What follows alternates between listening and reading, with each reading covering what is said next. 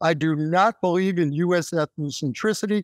I think that we need to find best practices, and the models that I've developed and tested, even though they are principally based on U.S. practices, I have been able to adapt them based on culture, based on language, based on geographic region, based on territory that is around the world.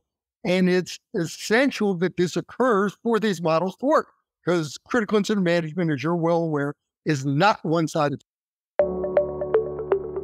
Welcome back to the Crisis Conflict Emergency Management Podcast. My name is Kyle, and I'll be your host. And in today's episode, we're going to delve into the critical role of crisis leadership and decision-making in high-threat situations. Our guest today is Mr. Stuart Meyers, who is drawing from his extensive experience in SWAT operations and incident command, and will share his insights on effective leadership strategies, decision-making models, and the psychological aspects of crisis response.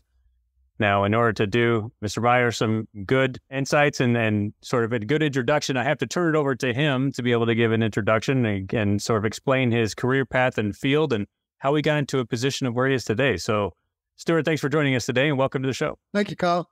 Just very briefly, to tell people I've lived multiple lives. Graduating with my undergraduate degree, I started on the police department, Montgomery County Police Department in Maryland, got on what's called our decentralized SWAT team, and then our full-time elite centralized SWAT team. We were a very operational team at the time, running an average of 3 to 5 high-risk operations a week. They range from serving high-risk warrant service to going on murder suspects holding hostages. So we had a very wide range of operations. Upon leaving the department, I started a company training law enforcement and military personnel, primarily special operations, literally around the world. I've worked with agencies, in every continent except Antarctica. It's been a learning experience for me because I tell people I'm never done learning. I'm a lifelong learner. I was asked and accepted a position to be Director of SWAT Operations and Training and create an elite SWAT team in Abu Dhabi of the United Arab Emirates. And upon completion of that tour, I came back and got my master's degree at Harvard University, in which I focused on critical incident management. Was very fortunate that the degree was in international relations, but my professors allowed me to take essentially a non-existent track in critical incident management and apply that in an international context. Upon doing that, they gave me additional information. I run courses in the private sector for both law enforcement and military personnel. And then I got hired as Director of Public Protection and Safety at Louisiana State University in Eunice, and was an assistant professor there, where I developed their emergency management program, as well as criminal justice and law enforcement courses.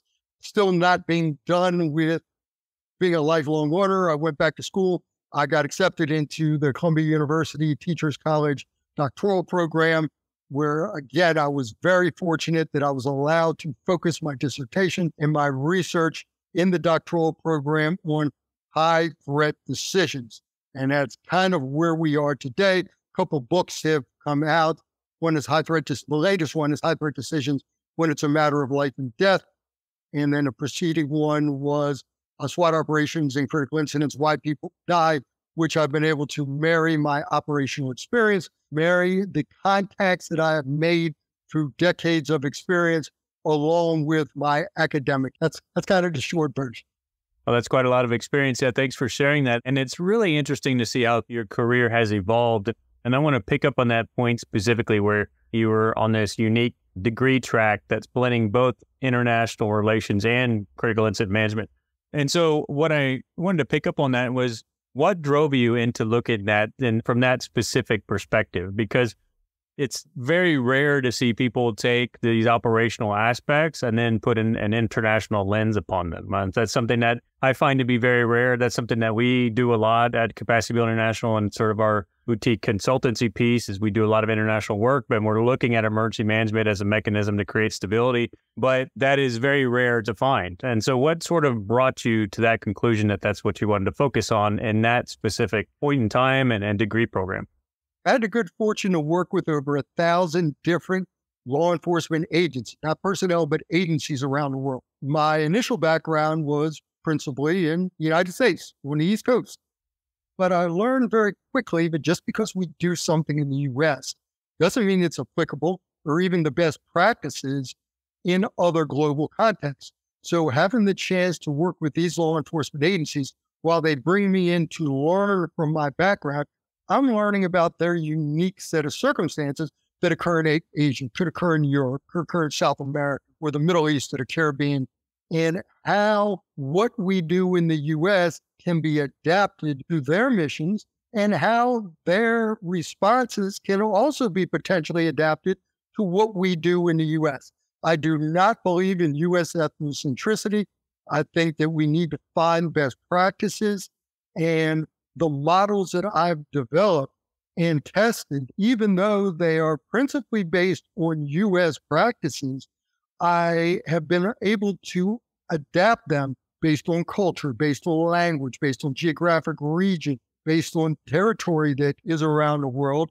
And it's essential that this occurs for these models to work, because critical incident management, as you're well aware, is not one-sided. So I'm glad that you mentioned that, because I'm now really curious about the experience of you then working overseas and working with all these different departments and agencies, and then seeing how they operate and how they function.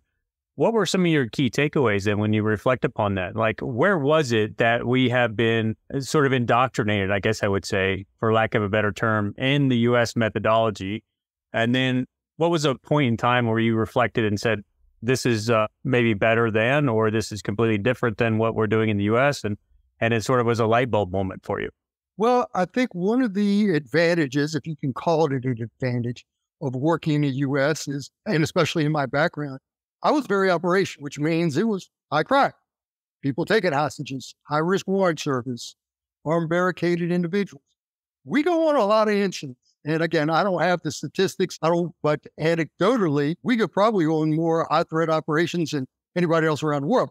Like I said, very operational team. So going overseas and seeing how that plays out for teams that don't necessarily have the operations experience, but they have other advantages. For example, I don't want to cast aspersions on union because I come from the union background. Police unions manipulate and play a role in the way teams are managed and respond. Overseas, there's not that limitation or benefit, depending upon how you want to look at it when it comes to pay scale. One of the, I guess you could say, an epiphany was teams that think they are operational overseas really haven't been on that many operations by comparison. They might train a lot, but they don't have the operations experience. And one of the things that was born out of my last study is the importance of experience. But experience can be good and experience can be bad. If we learn from our experience and it is adaptive experience, that's a very good thing. That helps form the basis for our decisions. But there's also something called maladaptive experience. And that's where we might have done something and we got really lucky. But because we did it and it had a positive outcome, we essentially have validated our action.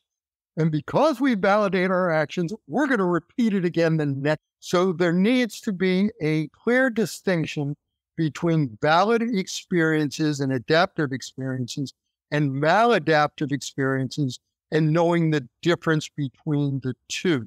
And that was one of the things that I tried to bring to my time internationally, to explain to them, there's a reason why I think we should do these things. But we also need to adjust. And for example, I lived and worked in a Muslim country for 2 years.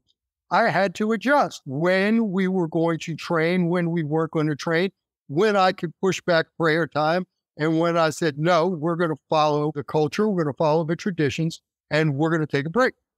So in those environments, when you're seeing that we have to be adaptable and amenable and work in these different cultural environments, what did you notice in terms of the decision-making frameworks that people were using and how they were applying them within the context of their own operations? But I'm also curious in terms of your view of, let's say, setting up programs and setting up just the entire sort of public safety infrastructure and their approach to this based on their own communities and cultural aspects. Can you tell us a little bit more about your research and then also sort of these decision-making frameworks that what people were using and then how that sort of reflects upon what we do in the United States? And I need to kind of break down, because you asked me like 10 different questions in this segment. So let me break it down a little.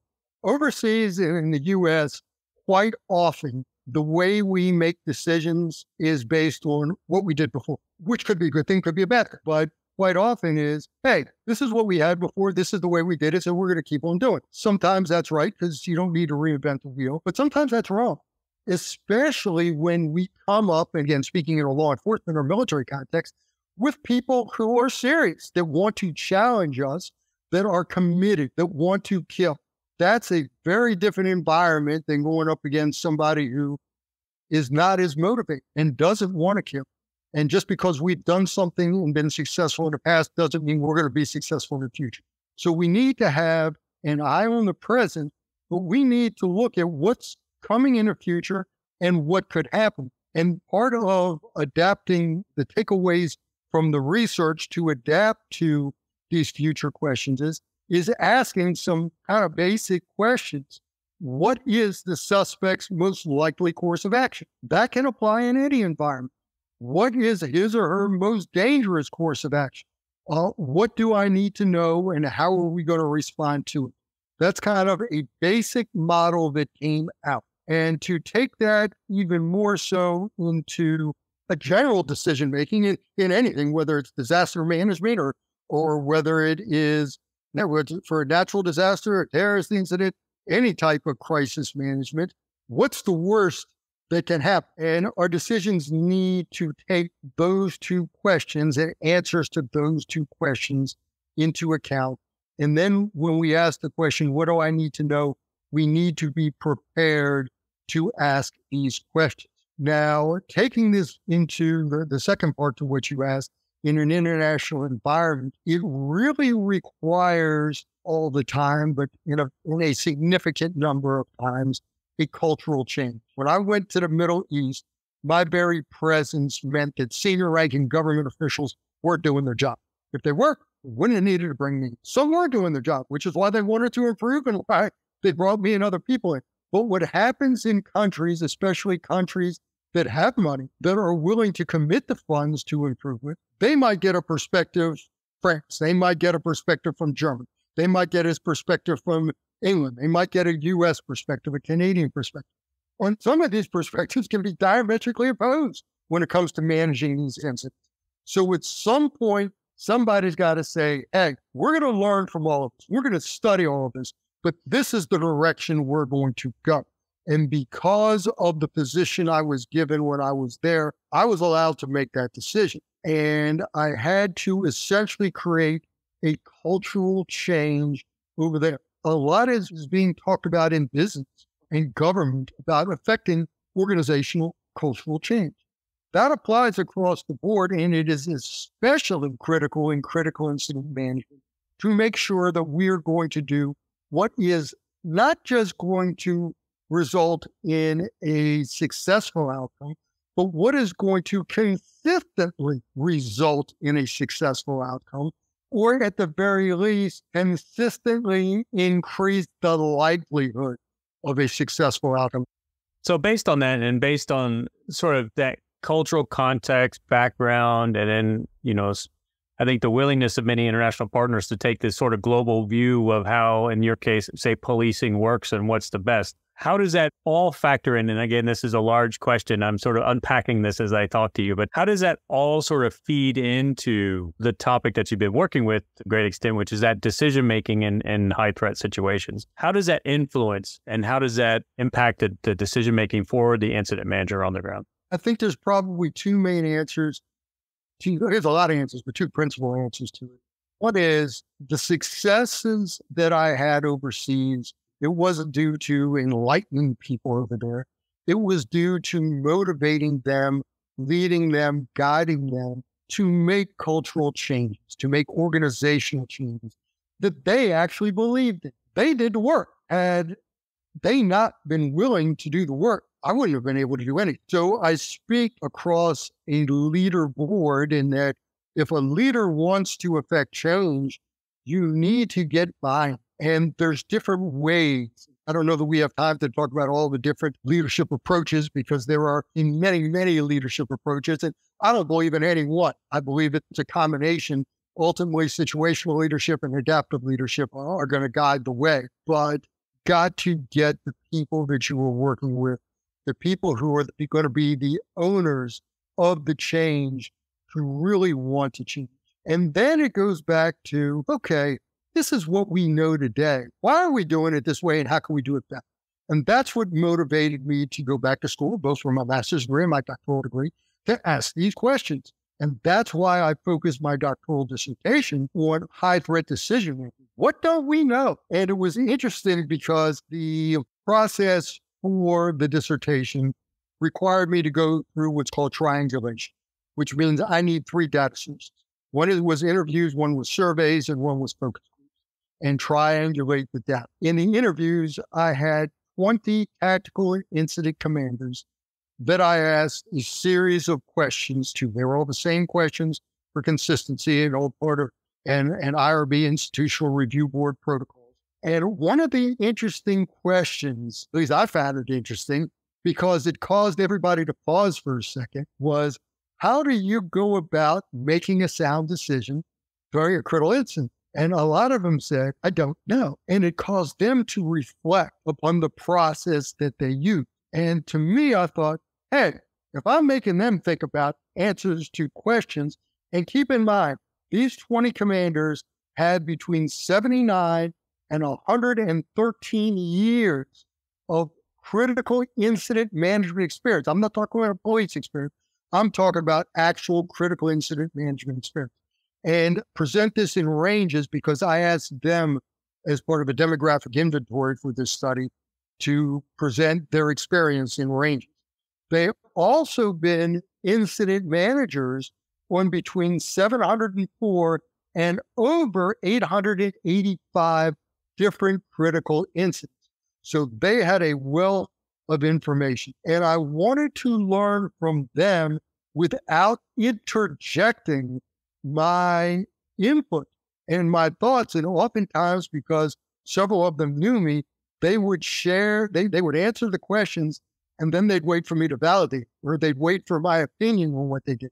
And I couldn't do that as a researcher. I had to be independent and unbiased. It's impossible for all of us to be completely unbiased, but I set up a series of assumptions that I had going into it, and then I revisited my assumptions at the end in order to obtain answers to these questions and create models and knowledge that could be replicated, because that's a key.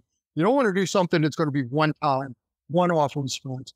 You want to have something that can be replicable in other environments. So then if we are shaped by our... Did that answer your question? Yes.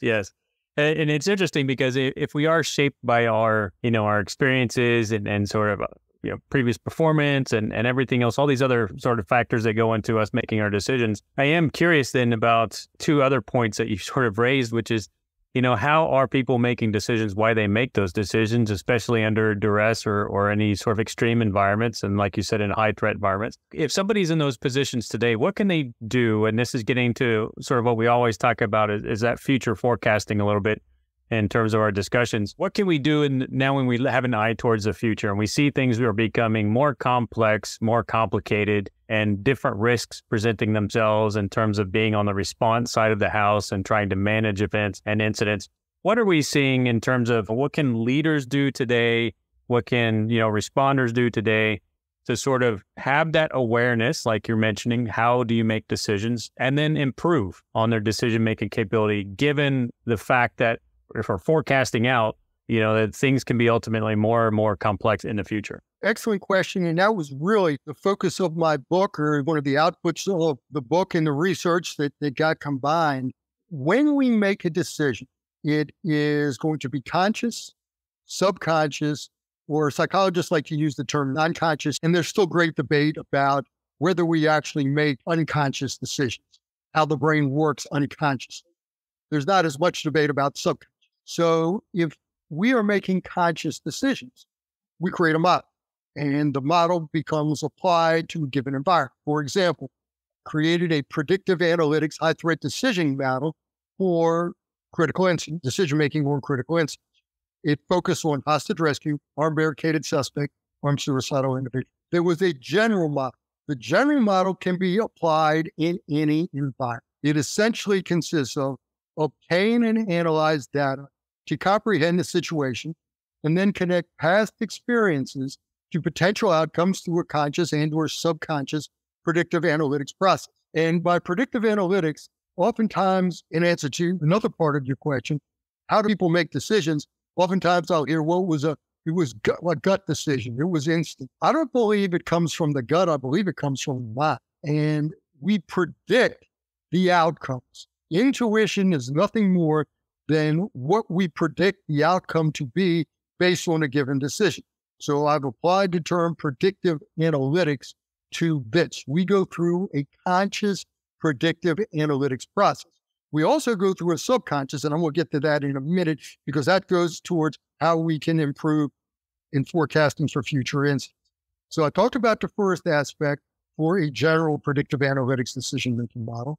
The second one is observe and develop options based on an examination of data collected and decide on a specific course of action. Data collected is a key element. I am not prepared to say that on every incident, all intel is going to be bad, but I'm pretty comfortable in saying some aspect of the intel is going to be bad, and we need to have a filtration system. I learned almost very hard what can happen with bad intel. When I was on a full-time SWAT team, we got a call for a murder suspect holding hostage. He was a suspect holding his family hostage. It was in a very old neighborhood, World War II style homes. It was around 12:30, 1 o'clock in the morning. I just happened to be driving through that area of town. Call goes out, SWAT call out. I'm on my way, answer up. I'm on my way. I'll be there momentarily. Another officer who was on a full-time SWAT team, because we weren't working at the time. We had already finished working. We were on our way home. Says, hey, I'll be there in 5 minutes. Wait for him. So I go to the scene. We're unmarked cars, plain clothes. That was our typical attire. See the on-scene supervisor, who gives me a quick brief. I get all the intel from him. He essentially says, gives me the address, tells me where the house is. He set up a command post inside of a shopping center parking lot. Nobody was there. It was the middle of the night. He says, go out this driveway from the lot, turn right, turn left, go up the hill. As you come down the hill, the target location is on the right side of the road. Cool, got it. Other officer shows up, 2 of us. We knew the rest of the team was a ways away, so we were going to do a quick drive-by, gather intel, and then set up an immediate action team after we got the intel. So we get in a car, we drive down. We like to think we're high-speed, low-drag guys. We follow the instructions. Instead of going up the hill and pulling off to the right, we stay at the bottom of the hill. We pull off on the left side road. It was dark. There were some street lights, but the mailboxes in this older residential neighborhood were up against the houses. They weren't your typical mailbox that sits on the side of the road. So we get out of the car. We got to see where we're at, how many houses down. We know it's the opposite side of the road. We know it's the opposite side of the hill. So we go to the first house we see. There's a porch light on. There's a guy standing on the porch. We don't pay any attention to him. We're looking for the numbers on the mail. We walk up to the porch. Not a word was spoken. We looked at the numbers on the mailbox. We looked at each other. We made eye contact, and we jumped on the guy standing on the porch. As we take him down, a gun comes out of his back waistband, comes flying out on the pavement. We're able to take him into custody. That was the target location. I don't know where the police were set up, but they weren't set up at the target location. And we took him into custody. I won't repeat exactly what I said to the on-scene supervisor when I got back, but I said, why did you tell me, hey, go down, follow the street. It's on the opposite side of the hill and on the right side of the road. And he tells me a critical piece of intel that is infinitely valuable to me when I went there. He says, well, I never actually went to the target location. He said, I got this information from somebody who got it from somebody else who told me that's where it was. So when we go back to obtain and develop options based on examination of data, we need to have a filtration system to determine and validate this data. We were almost killed on this operation. He could have killed both of us had he taken a gun out and shot. Fortunately, we reacted fast. He was probably just as surprised to see 2 guys walking up in the middle of the night to his porch in plain clothes as we were just seeing him there. But he was armed. He had people held hostage inside. He just so happened to be standing on the porch. The third option as part of the model is analyze and evaluate short and long-term goals then decide on a plan that can achieve these goals. We're always going to want to have short-term goals, but the long-term goal is going to be successful resolution of these. And then apply an iterative critical thought process to achieve the ultimate goal of a successful resolution based on new information and changing circumstances. Rarely will data at the beginning of an incident, plans at the beginning of an incident, go unchanged. As you're well aware, crisis incidents are not static. They are constantly evolving, and we need to implement an iterative critical thought process as things change with the ultimate goal of successfully resolving. So that's going to be a model that can be applied to any incident. What I then did was I applied this model to hostage rescue, armed barricaded suspects, and armed suicidal individuals. And I broke down every option that a hostage rescue suspect had, every conceivable option. Reach the date. Every somebody's going to come up with something in the future I missed. And then I came up with, what are police responses to these options? So we've got police options. What are our options? What are suspect options? And then I applied the same methodology to armed suicidal individuals, armed barricaded individuals, as part of an operations phase, as part of a recovery phase, and part of a post-incident resiliency. So going back, if we look at this plan, we can consciously study what are our options and how they can be applied in everything. It's kind of plug and play until we have a significant amount of operations experience. Then it starts to become subconscious that, hey, this is what we've done in the past. This is how we draw from, no, this is a bad idea. Yes, this is a good idea, and apply that to given circumstances. And I believe these models can apply to any high threat decision making.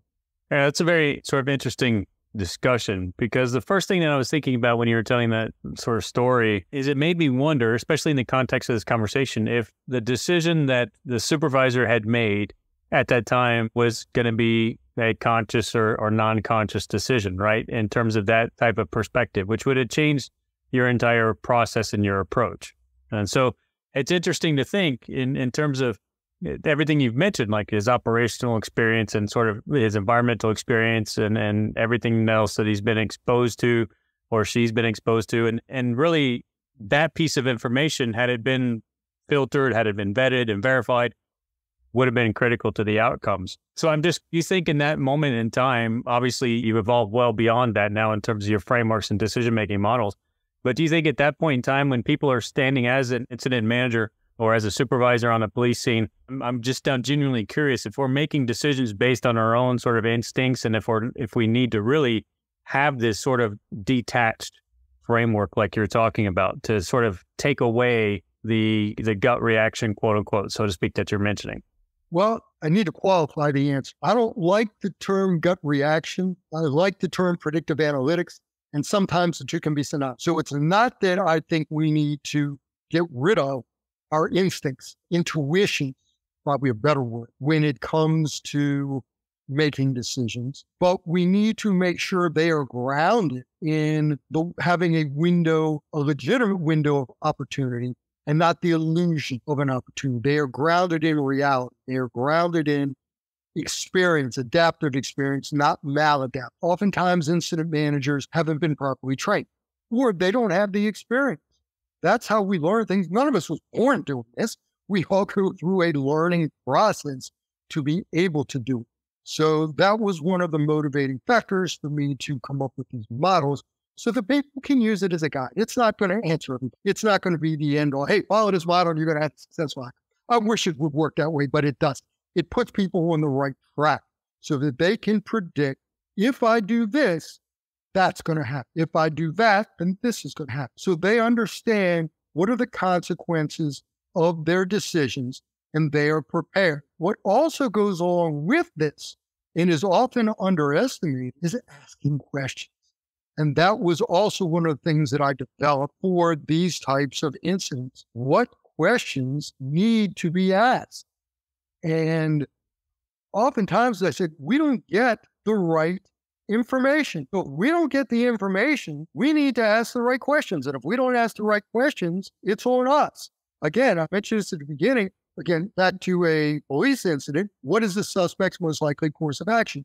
If we're looking at it from disaster management type, what is the most likely course of action if we do X? What is the suspect's most dangerous course of action? And again, applying it to disaster management, crisis management. What's the worst thing that can happen if we do X? What do I need to know? And how are we going to respond to it? And oftentimes, incident managers don't respond to it because they never had this before. For me, no decision is a decision. It's a decision not to make a decision. And people think that if they don't make a decision, they can't be wrong. I said, if I don't tell people what to do, I can't make a wrong decision. Well, in my mind, no decision is a decision, and that does not absolve us from actually making a decision. That's our position. We need to make the best decision, but it's the best decision that we can with the information that we have or should have had at the time we make the decision.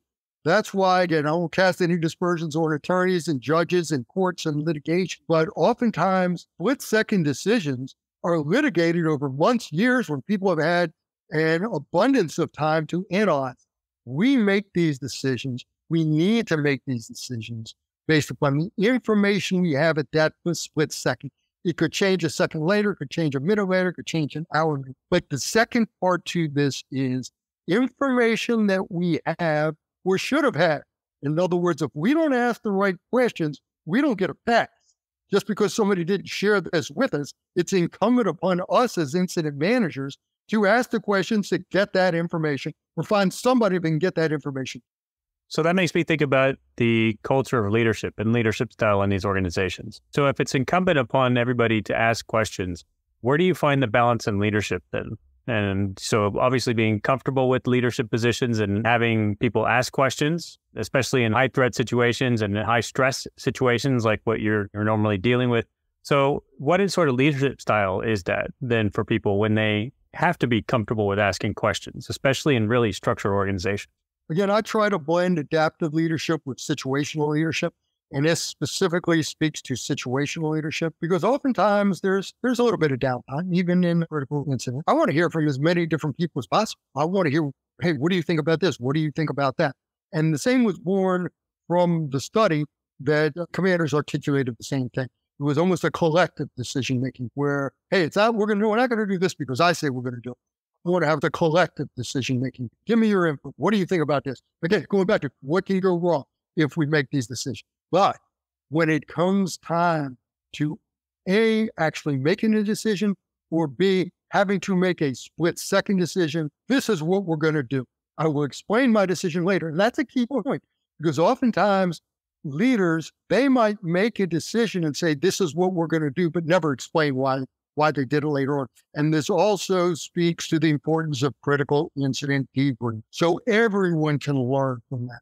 So if leaders don't have the opportunity due to time constraints to explain what they're doing, their team, the people who are participating in the incident, needs to understand and needs to trust that leader.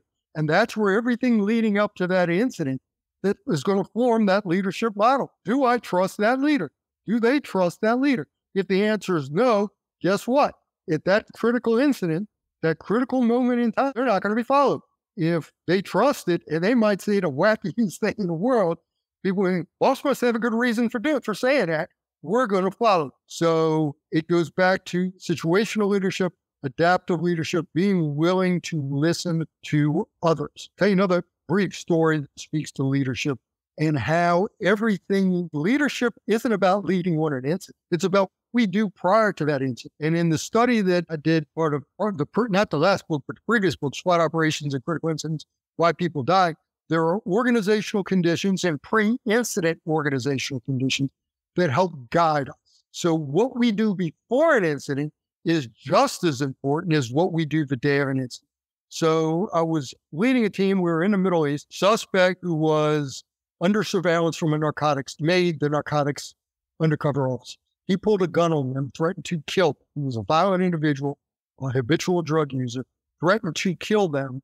They ended up kind of talking down, diffusing the situation a little bit so they didn't get killed, but suspect got away. I get a call, my team gets a call, we show up about 2 hours away from where we're based. And long story short, they got arrest warrant, search warrants for the suspect. It just so happened when I was there for the initial briefing, I was there with 2 captains and a team leader, and we were the ones that initially went to the call. One of the captains knew somebody in the neighborhood because while they were larger homes, they were all almost identical. So we had the opportunity to actually go into a identical floor plan to start devising our plan. Call the team out. In the meantime, again, I believe in doing drive-bys, gather as much intel as possible. I don't want to just rely on intel that somebody tells me. I want intel from my team commanders, my team leaders, the people that I trust. So the team, one of the captains and the team leader, they get plainclothes, unmarked car, they do a drive-by. When they drive by, they see the suspect. He's standing outside close to the road playing with his 2 children. The team leader, who is one of the best SWAT officers I've ever found anywhere in the world, which is why I actually made him team leader, even though he was a senior officer, but junior SWAT. He had all the qualities you would ever want in a SWAT officer. So I believe in the best person for the job. I made him team leader. He opens the door to jump out to grab the suspect, but at the last second closes the door. They do the drive-by, they come back. The plan was to bring the team out and make this a team effort. There was no exigency at the time. He wasn't holding hostages. He wasn't actively shooting at anybody. There's no exigency. And he came back and says, boss, I could have ended the incident. I was going to jump out. I was going to grab it. And I know I could have done it. The only reason I didn't do it was because if I did it and I was successful, I knew you would not be happy and you would not be pleased with me. That was one of the greatest leadership compliments I ever got. And he was right. He'd have been in the penalty box for a while. I'd have probably removed him from the team leader position because he took that unilateral action. Now, I need to qualify because I firmly believe in looking for a window of opportunity, but there needs to be distinction between a window of opportunity and the illusion of an opportunity. And that's where it goes back to the questions and what is going to consistently lead to the increased likelihood of a successful outcome. And yeah, maybe he could have done it. Maybe he could have got shot. Maybe he could have been killed. Maybe the kids could have got hurt. And while I'm not as concerned about the suspect, if we don't have to hurt the suspect, we don't want to hurt the suspect. But you know what? It put people's lives at undue risk had he done it, even if he would have been successful. So going back to your question about leadership, it all starts well before the day of an incident. Yeah, it's very interesting. I like these sort of decision-making discussions and sort of diving into why we do what we do to a certain extent. I do want to talk about briefly as we're sort of almost running out of time here, but I'd like to hear your thoughts on sort of the increasing complexity of future incidents. So in your decision-making framework and your model, you're talking about what is the worst outcomes, and then sort of start outlining the outcomes. But what happens when we don't, it's not that we don't know, but let's just say we're getting increasingly complex crises that are happening, increasingly complex incidents that are occurring. There's probably a scale there where we see them increasing and we can probably predict to a certain extent some of the things that are going to happen. But I would just like to hear your thoughts about how we wrap our heads around just the increasingly complex and sort of even multiple threat environments that we're getting into these days. The simple answer is we break it down. We don't look at this, hey, this is an overwhelming problem. This is too complex. We break it down. There are certain common factors that happen almost every instance. And that was part of the study that I asked, hey, what are some of the common factors you see on a regular basis? And they play out. So regardless of the complexity, probably the most complex incident for a police or military response is going to be a terrorist incident. And it's going to be a multiple terrorist incident. Break them down, good communication, coordinated. What are the common factors we see? Don't look at this as 10 incidents within one. Look at it as one incident occurring 10 times. And how are they interconnected? That's the other question. What is the interconnected? Let's say, for example, I opt to kill the suspects in this one incident. How is that going to play out in the others? We need to try to develop a concerted response, but don't get overwhelmed because it is complex. Try to play these things out. Be prepared. And part of this speaks to training. You've got a wealth of experience. The people who are going to watch this have a wealth of experience. Part of training should be scenario-based. Not everything should be scenario-based, but part of it should be. So I would strongly recommend come up with the most complex situation you can think of. Run it as an actual scenario. See how it plays out. Learn from, hey, what did we do well? What did we do not so well? And how can we play this out? And that's one of the reasons, I mean, there's a lot of reasons in the recent book, not the last one again, the SWAT Operations, one of the case studies was the Discovery Communications incident, which so far has been the only incident in the history of U.S. law enforcement that a suicidal bomber took hostage. Interestingly enough, and that was my old SWAT team, so I had firsthand access to all the commanders involved, all the information. I was retired, so I wasn't involved in the incident, but I have firsthand information to. And one of the contributing factors to their success was they ran that actual scenario in a similar building as a full team, full department call out a couple of months prior to the actual incident. So I think that goes a long way to realizing what we don't know, because it goes back to the old saying, we know what we know, but we don't know what we don't. So trying to understand what we don't know and then planning for that. But don't get overwhelmed with these things. Trust other people. Delegate authority. You are the crisis manager.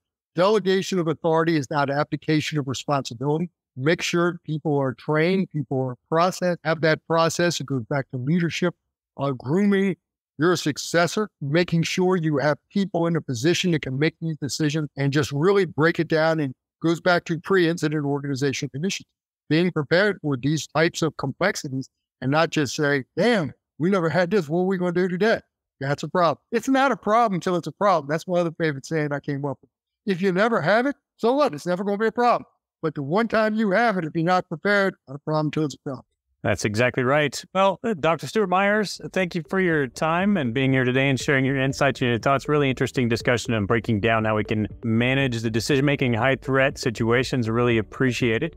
If somebody wants to reach out and talk to you or find out more information, where can they reach you at? What's the best way? I've got a LinkedIn profile. They can be up there, or they can send it to my email address. Same one, you S_Myers, MEYERS at Zoho, ZOHO.com. That's the fastest way to get it to me. Happy to answer any questions that I can. I get a lot of emails. Trust me, I will answer. If you don't get an answer in a week or so, it's because it goes in a black hole of wherever those emails go, but I'll try to be as responsive. Again, I want to thank you for having me on the show. That's what this is about. Nobody's got a lock on the knowledge. So it's about sharing knowledge and doing the best we can to help others. All right. Thank you very much. And the name of your book again, just so everybody can go and pick up a copy. The last one is High Threat Decisions When It's a Matter of Life and Death. It was published by Springer. It's available with pretty much any online outlet, from Springer to Amazon, Barnes & Noble. All right. I appreciate it. Thank you very much for that. And we will certainly be in touch. So thank you everyone for listening to another episode of Crisis Conflict Emergency Management Podcast. If you like what we've been talking about, if you'd be so kind to go leave us a review on any of your podcast platforms, from Google to Spotify to Apple Podcasts, just go ahead and leave a review and be very much appreciated. Until next time, stay safe and keep learning.